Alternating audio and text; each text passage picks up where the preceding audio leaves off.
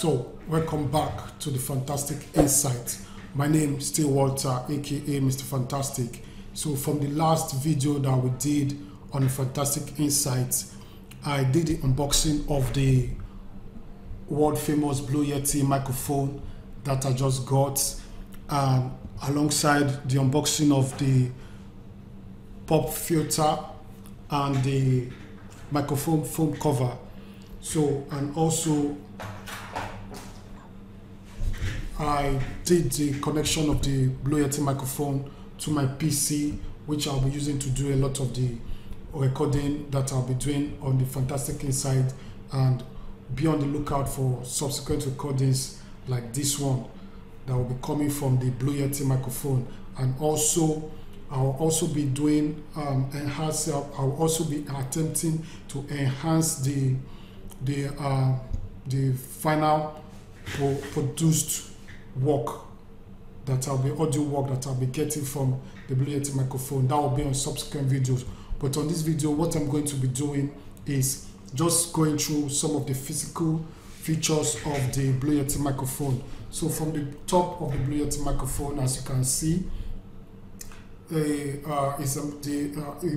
inside this microphone head, there are three capsules which the Blue Yeti microphone can use to pick up sound coming from either my voice or from around the surroundings. And the Blue Yeti microphone is very sensitive to the surroundings. So, and also at the back of the Blue Yeti, we have two knobs. One is for gain, which you can use to increase the sensitivity of the mic, and also we have a polar pattern knob which we can twist to select from either one of the 4 different polar patterns that the microphone has. So the microphone has the bi-directional polar pattern, I don't know if you can see, the bi-directional polar pattern, the stereo mode, the Cardioid mode, which I'm using to do recording right now, and also the stereo mode. So if I just quickly go through the part of the polar patterns, the bi-directional is good for one-on-one interviews, like maybe if I'm talking right now, and I have somebody else at the other side of the other side of the mic, so I can put the pattern, I can choose that pattern for the bi-directional to capture my voice and also the voice that will be coming from the person from the other side. The other one is the stereo. The stereo pattern is good for capturing the volume coming from around the microphone and from around the surrounding. The Cardioid mode, which I'm using right now, is good for like a single podcaster, like I'm doing right now. It's popular amongst podcasters that are recording in the studio, or they just want to do the kind of work that I'm doing. You can do the recording and put it on the Cardioid mode, where the microphone will be picking up your voice directly. So, and also the other polar pattern that we have is the stereo one, which I think most musicians that are into production or studio work will prefer, because it can pick up the surroundings from either one of 2 different stereo channels. So for the polar pattern knob. So at the other side of the microphone, we also have 2 knobs. There are also 2 knobs, which is one of the knobs here, which is showing the red light, is for the mute button. And also the volume knob is for controlling the volume while you're talking, to be able to listen to yourself live, in real time while you're talking. Like I'm talking right now, and I'm connected to my headset. I can hear myself while I'm talking. I can reduce the volume to feel the effects, or to know how the surrounding is. And also I can reduce or I can increase it, and it's also good for listening back. It's also good for quick listening back to the recording that has been done, either from a microphone or when I've connected it to my camera or my phone. So that's that for the physical aspects of the body of the Blue Yeti. Below at the bottom, okay. Let me change the color pattern right now to the omnidirectional. So below the microphone, so that it's going to be picking up. Hopefully, it should be picking up the sound from the surrounding. So since I'm not talking directly to the capsule, hopefully it should be picking up the sound from the surrounding. So below the microphone at the bottom, there's the USB port, which you can use to connect from the microphone to the USB of my PC. And also there's a 3mm headphone jack, which I'm using to connect to my headset to listen in real time, and also to listen to the playback.